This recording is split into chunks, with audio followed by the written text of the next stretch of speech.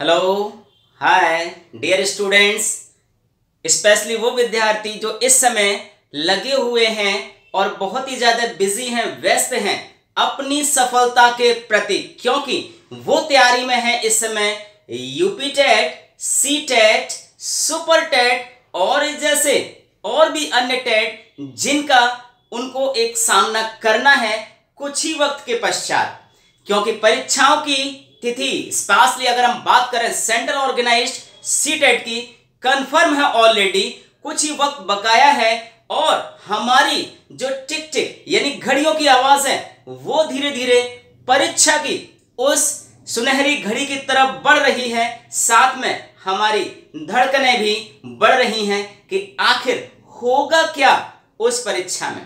तो dear student, ये video उसी परीक्षा के नजरिए से विशेष आवश्यक है, बेहद आवश्यक है, क्योंकि हमने इसमें वो चीजें प्रस्तुत की हैं जो पिछली परीक्षाओं में या तो पूछी गई हैं या अगली परीक्षाओं में आने की प्योर संभावना है। तो इस वीडियो को देखिएगा पूरा फ्रॉम ए टू जेड। आपकी अपनी मांग के आधार पर यह वीडियो आप तक पहुंच रहा है। Please accept and watch it completely so that I may stand on your expectations, ताकि हम आपकी उम्मीद और आशा पर खरे उतर सकें। यदि फिर भी आपको लगता है कि इसमें किसी और चीज की भी आवश्यकता है तो हमें लिख भेजिएगा हमारे कमेंट बॉक्स में, आपके पास जवाब बहुत जल्दी पहुंचेगा हमारी ओर से। Thank you. तो चलिए स्टार्ट करते हैं आज के इस वीडियो को।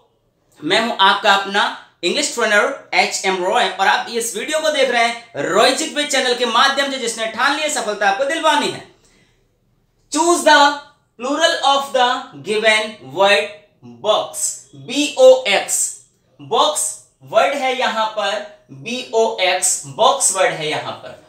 अब इस बॉक्स वर्ड को आपको BOX, इस बॉक्स वर्ड को आपको प्लूरल में बदलना है, प्लूरल में चेंज करना है। BOX क्लियर है ना? हाँ, बिल्कुल स्पष्ट होना चाहिए बॉक्स का बहुवचन क्या होगा। यदि आप हमारे इस चैनल से कनेक्टेड हैं, जुड़े हुए हैं लंबे समय से, तो आपने हमारे नाउन वाले वीडियोस को अवश्य देखा होगा और उसमें बॉक्स का भी कहीं ना कहीं प्लूरल दिया होगा। और यदि आप अध्ययन कर चुके हैं तो पलक झपकते ही कर देंगे इनको, ये आपकी हो जाएगा चुटकियों का खेल। तो चलिए देखते हैं ऑप्शंस आखिर आयोग ने कौन कौन से हमारे सामने प्रेजेंट किए। आयोग चाहता है हमारी परीक्षा लेना और हम तैयार हैं परीक्षा देने के लिए इन अ पॉजिटिव सेंस। पहला ऑप्शन है बॉक्स। क्या आपको लगता है कि बॉक्स सही जवाब है? अगर सही है तो कीजिएगा इंतजार, बस छोटा सा, हम अभी देते हैं इसका जवाब। अगला है बॉक्सेस यानी BOXIS। क्या लगता है ये जवाब सही हो सकता है? अगला है BOXES बॉक्सेस। क्या लगता है आपको ये जवाब सही है?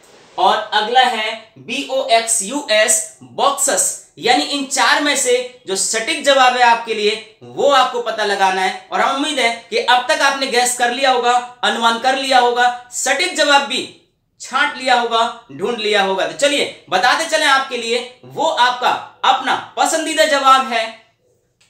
सही जवाब है बॉक्सेस, BOXES, क्योंकि हमने लिखा है कि ऐसे शब्द जिनके अंत में X आता है, प्लूरल बनाने के लिए उनको हम ES की मदद से प्लूरल में चेंज कर देते हैं। ये तो आप अनुभव कर ही चुके होंगे।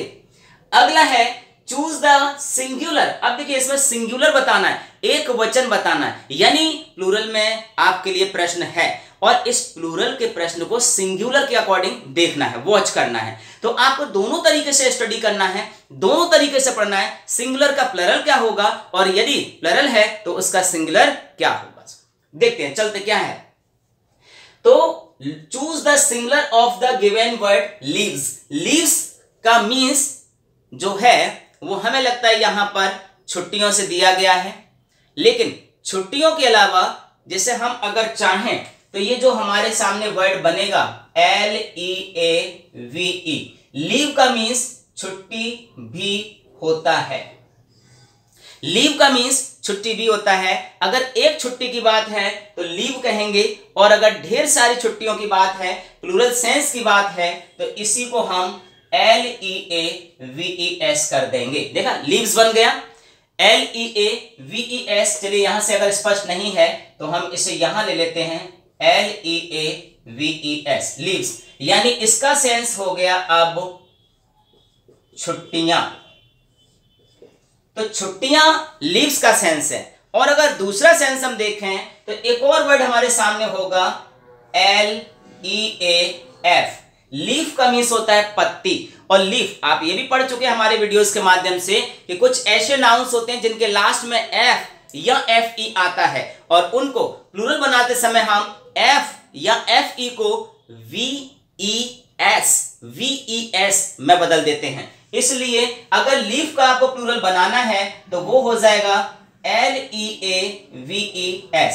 अब देखिए ये जो हो गया वो पत्ती वाला सेंस हो गया, ये एक पत्ती है और यहां पर पत्तियों की बात हमने कर दी है। अब समझिएगा सही जवाब आपको क्या लगता है कि यहां पर जो हमारे सामने ऑप्शन है लीव। लीव तो ऑलरेडी चाहे ये छुट्टी का सेंस हो सकता है क्योंकि ये पत्तियों वाला सेंस नहीं है। पत्ती का सेंस जब भी आएगा तो वो डायरेक्ट लीव्स ही होगा, इसलिए हमारे सामने यहां पर लीव्स है। अब ये जो लीव्स है ये देखिएगा यहां पर लीव्स भी है यहां पर और ये लीव्स भी है, यानी दोनों चीजें सार्थक हैं। दोनों जवाब हमारे पास सही हो सकते हैं कि हम इसे पत्तियां भी समझ सकते हैं और इसे हम छुट्टियां भी समझ सकते हैं। अब ये डिपेंड करता है आयोग पर आपके कि वो इनमें से कौन से जवाब को एक्सेप्ट करता है। ओके, तो चलिए अब क्योंकि इन्होंने सिंगुलर पूछा है तो लीव, LEAVE, लीव का मतलब छुट्टी होता है। लीव यहां पर दिया हुआ है LEAV, लीव मीन्स एक छुट्टी होगी जैसा हमने वहां दिया हुआ है। लीव मीन्स एक छुट्टी, मान सकते हैं ये भी सिंगुलर है। और लीफ मीन्स पत्ती, एक पत्ती ये भी है। तो यहां ऑप्शन के रूप में दोनों जवाब है हमारे पास। अब ये देख लीजिएगा कि आयोग ने किसको एक्सेप्ट किया हुआ है। जवाब दोनों ही सही हैं, लेकिन इसके अकॉर्डिंग देखा जाए तो ये जो बी वाला जवाब है वो बहुत क्लोज है, बहुत नजदीक है। क्योंकि ज्यादातर अगर हम बात करते हैं प्राइमरी या हम 8th स्टैंडर्ड तक की बात करते हैं तो ये ज्यादा बेहतर होगा। वो थोड़ा सा कंफ्यूजन क्रिएट करता है छोटे छोटे बच्चों के माइंड में, इसलिए बी वाला ऑप्शन हम बेहतर मान सकते हैं इसके जवाब के रूप में। अगला पॉइंट है choose the singular of the given word girls. अगर आपने हमारे ऐसे वर्ड्स को देखा हो जिसके लास्ट में एफ या FE आता है तो हमने उसमें कुछ एक्सेप्शनल केसेस भी दिए थे, यानी कुछ अपवाद वाले वर्ड्स भी उसमें प्रेजेंट किए थे। और उन अपवाद में से एक था गल्फ। गल्फ का मतलब होता है खाड़ी, खाड़ी गल्फ, यानी ये प्लूरल है। अब ये ऐसे अपवाद है जिसमें प्लूरल बनाने के लिए हम F या FE के स्थान पर VES का प्रयोग नहीं करते हैं क्योंकि ये अपने आप में अपवाद है। यहां सिर्फ हम S लगा करके इनका प्लूरल बना लेते हैं। अब इसका हमको बताना है सिंगुलर। ये जो सिंगुलर वाली बात है वो देखिएगा, ये एनगल्फ है, ये पॉसिबल नहीं है क्योंकि ये वर्ब का सेंस देता है हमारे को, घेर लेना चारों तरफ से। गल्प का मतलब होता है गटागट निकल जाना किसी चीज को, है ना। और ये है गल्फ। तो सही जवाब हमारे सामने यही है क्योंकि ये तो एक खेल का नाम है, गोल्फ है जो है एक खेल का नाम, इसलिए वो नहीं हो सकता। तो gulf is the right answer. One of these is used for both male and female. देखिएगा इनमें से कोई एक नाउन है जिसका प्रयोग मेल और फीमेल दोनों के लिए किया जा सकता है। अब ये अपनी आप ज्ञान की क्षमता में, ज्ञान के भंडार में जाकर के देखिएगा कि क्या पेरेंट यानी कि माता या पिता, इसका मीन्स होता है माता या पिता। पेरेंट का मीन्स होता है माता या पिता, है ना। अगर आपको यह कहना है कि वो मेरी माता है तो हम उसे इस तरीके से बोल सकते हैं। एग्जाम्पल देख लीजिएगा, she is my parent, she is my parent, she is my parent, है ना। थोड़ा सा यहां पर ये स्पष्ट नहीं हुआ है तो यहां पर हम लिख देते हैं शी इज माई पेरेंट। ध्यान दीजिएगा, शी इज माई पेरेंट यानी वो मेरी माता है। अब यहां पर पिता का सेंस नहीं आएगा क्योंकि यहां पर शी लगा हुआ है। तो पेरेंट का मीन्स होता है माता या पिता, दोनों में से कोई एक, और इसलिए शी लगा तो कंफर्म हो गया माता है। अगर हमने शी में से ही को लगा दिया, यानी शी के स्थान पर अगर हम यहां पर ही लगा दें और बोल दें ही इज माय पेरेंट, तो यहां पर सेंस हो गया वो मेरे पिता हैं, क्योंकि दोनों सेंस होता है। इसलिए यहां पर पेरेंट का प्रयोग माता और पिता दोनों के लिए यूज किया जा सकता है, मेल फीमेल दोनों के लिए यूज किया जा सकता है।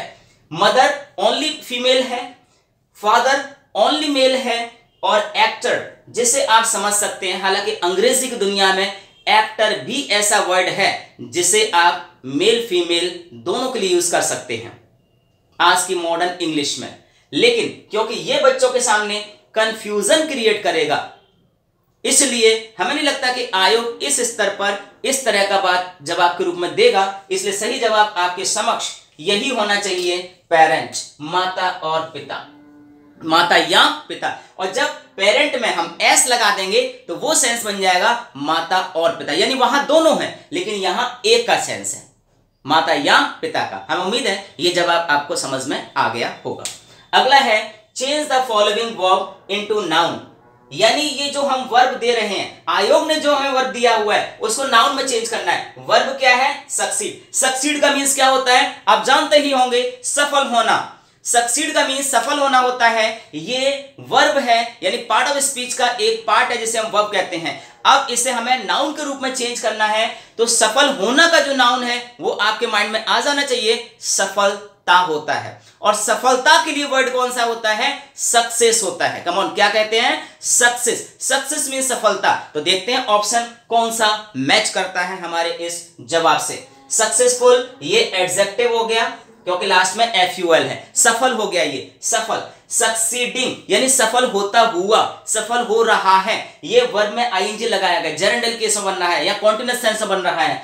सक्सेस यानी सफलता, जिस जवाब की तलाश आपको है तो वो है सक्सेस। सही जवाब सक्सेस, जिसका मीन्स होता है सफलता, और ये है सक्सेसफुली यानी कि एडवर्ब, सफलता पूर्वक, जिसकी हमें आशा नहीं है, उम्मीद नहीं है जवाब के रूप में। इसलिए सही जवाब है आपके लिए सफलता, सक्सेस। अगला क्वेश्चन जो है वो है change the following verb into noun, यानी निम्नलिखित वर्ब को नाउन में चेंज कीजिएगा। वर्ब क्या है? अप्रूव है। अप्रूव का मीन्स क्या होता है?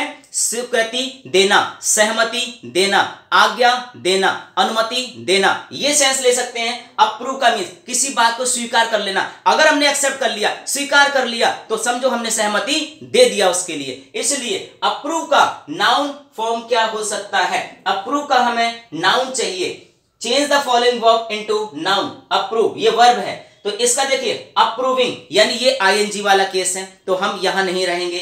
अप्रूविंग वाला स्वीकार कर रहा, सहमति दे रहा। अप्रूवल ये नाउन हो जाता है। अप्रूवल का मतलब होता है सहमति या स्वीकृति, ये नाउन हो जाता है, इसलिए ये भी नहीं है। अप्रूव्ड यानी स्वीकृत कर लिया गया, पास्ट इंडेफिनिट टेंस में चला गया, स्वीकृत कर लिया गया, सेकंड फॉर्म है ये, थर्ड फॉर्म भी यही है, इसे हमने वर्ब के सेंस में ले लिया।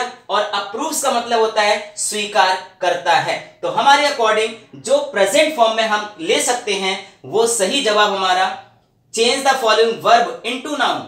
अच्छा, नाउन में चेंज करना है तो इसलिए सही जवाब हमारे सामने ये बी वाला ऑप्शन बन जाता है, क्योंकि यही हमारे यहां पर नाउन है। वर्ब ये है, इसे आपको नाउन में चेंज करना है, तो इसलिए approval is the right answer, जिसका हिंदी हमने क्या बताया? स्वीकृति, सहमति। क्लियर? आगे बढ़ते हैं। Form verb from the noun given below, यानी यहां पर देखिए ये नाउन दिया हुआ है, डिपेंडेंस नाउन है, और इस डिपेंडेंस नाउन को वर्ब में चेंज करना है आपको। इस डिपेंडेंस नाउन को वर्ब में चेंज करना है, इसलिए सही जवाब हमारे लिए क्या हो जाएगा? डिपेंडेंस, निर्भरता, आश्रितता, है ना, और इसका वर्ब होगा डिपेंड। इसका वर्ब क्या होगा? डिपेंड। देख लेते हैं ऑप्शन में कौन सा है। पहला ऑप्शन है डिपेंडिंग, जो रहा रही का सेंस दे रहा है, तो निश्चित नहीं है, प्योर वर्ब नहीं है ये, इसलिए छोड़ देंगे। डिपेंड का मीन्स निर्भर होना, आश्रित होना, प्योर वर्ब है, इसलिए हम इसको टेक कर देंगे, और इसलिए सही जवाब हो जाता है बी वाला डिपेंडेबल। ये एडजेक्टिव है जिसका मतलब होता है निर्भर होने योग्य, आश्रित होने योग्य, इसलिए डिपेंडेबल आपका जवाब एडजेक्टिव के रूप में। और डिपेंडर का मतलब होता है जो निर्भर कराने वाला होता है, डिपेंडर नाउन के रूप में है, इसलिए सही जवाब हमारा ऑप्शन बी वाला आ जाता है।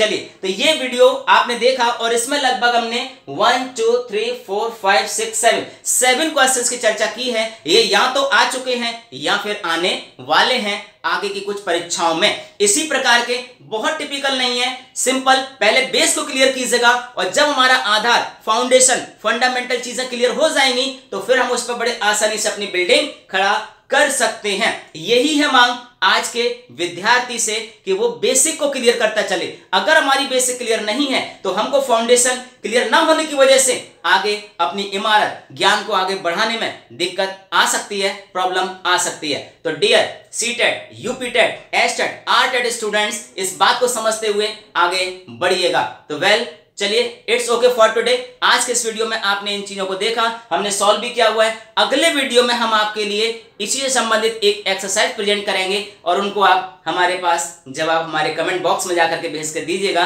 कि उनके जवाब फर्स्ट का ए है, फर्स्ट का सी है, फर्स्ट का कौन सा है, ये जवाब दीजिएगा। देखते हैं आपने कितना पिकअप किया हुआ है। आप वॉच कर भी रहे हैं, परिश्रम कर भी रहे हैं या नहीं, क्योंकि मेहनत करने से ही सफलता आपको मिलेगी। कहने से कुछ होने वाला नहीं है, करने से ही होगा डियर स्टूडेंट। इतिहास गवाह है कि जिन लोगों ने किया, जिन्होंने आगे बढ़ करके हाथ लिया, उठाया, उन्होंने अपने आप को जमाने में प्रूव किया, सिद्ध किया। और जैसे मुंह से बकबक करते रहे कि मैं ये कर सकता हूं, वो कर सकता हूं, दुनिया उनको आज याद नहीं रख पाई है, क्योंकि वो इतिहास में खो गए हैं। इसलिए जुड़ना पड़ेगा, जुड़े रहना पड़ेगा, अपनी जड़ों की ओर वापस आना ही होगा हमें, तभी हमारी सफलता का मार्ग प्रशस्त, मजबूत हो सकता है। तो चलिए, इट्स ओके फॉर टुडे। आज के इस वीडियो में इतना ही। और यदि आपने हमारे वीडियो को पूरा देखा, निश्चित तौर पर हमें यकीन है कि ये पसंद आया होगा। और यदि आप हमारे वीडियो के लिए नए हैं तो इसे आप सब्सक्राइब कर दीजिएगा, लाइक कर दीजिएगा और एक वीडियो बेल आइकन उपस्थित होगा, उसे भी आप पुश कर दीजिएगा ताकि हमारे द्वारा भेजे गए सारे वीडियोस के जो अपडेट्स हैं, नोटिफिकेशंस है, वो आपके पास तक बिना किसी बाधा के पहुंचते जाए। आप इस वीडियो को अधिक से अधिक लोगों तक शेयर कर दीजिएगा, पहुंचा दीजिएगा, ताकि ज्ञान रूपी एक क्रांति आ सके और कुपोषण रूपी जो अंधकार है वो दूर हो सके। और आने वाले, क्योंकि कल के आप ही हैं अध्यापक, इसलिए क्या आप तैयार हैं? Are you ready for that one? Really I am already ready to make you, to reach you there. मैं वहां पर आपको पहुंचाने के लिए पूर्ण रूप से तत्पर, तैयार हूं आपके साथ। दिन रात मेहनत परिश्रम करने के लिए हम लगे हुए हैं रॉयजिक वे चैनल के माध्यम से। जिसने ठान ली है सफलता तो आपको दिलवानी ही है।